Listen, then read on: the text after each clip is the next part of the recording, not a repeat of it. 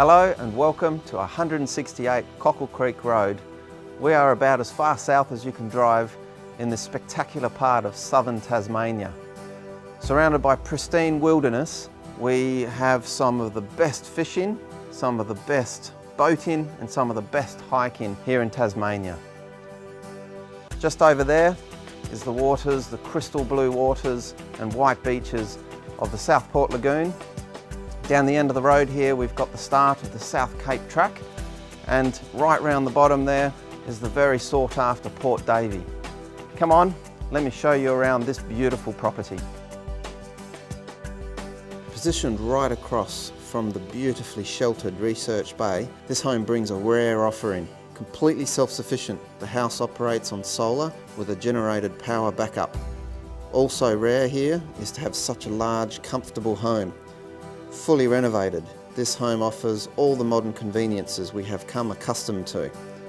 The huge open plan living takes full advantage of the water views with plenty of windows that frame the ever-changing vista.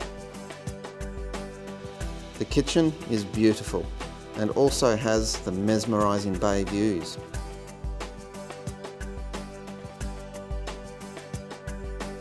The bedrooms are spacious and all on the same level.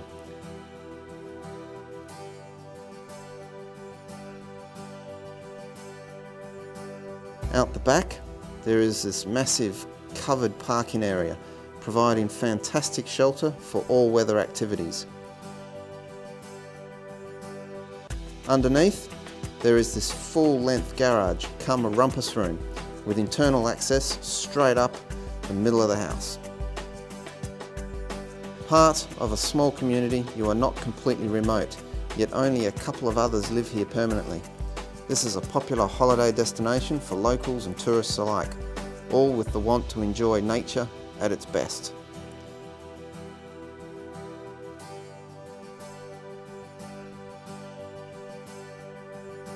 This wonderful enclosed area will be perfect for your veggies and fruit trees. Protect them from all that wildlife that surrounds this property.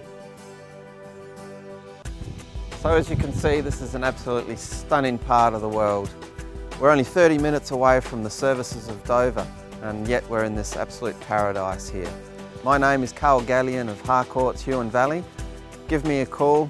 I would love the opportunity to show you around.